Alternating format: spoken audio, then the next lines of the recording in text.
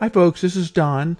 This is a problem that you can solve very quickly using the normal calculator in StatCrunch. The problem is that you need to find the area between minus 1.4, a z of minus 1.4, and a z of plus 1 on the standard normal curve. Now, of course, you can use the standard normal tables, and you need to know how to do that. But once you do, try using StatCrunch. We're going to bring up StatCrunch here, and we just go to Stat, Calculators, Normal.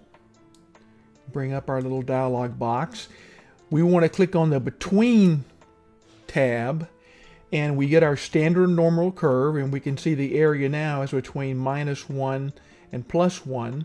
We want minus 1.4, so I put that there. I'm going to leave the 1 in there and click Compute, and we get an answer of 0.76. That's how fast you can solve it.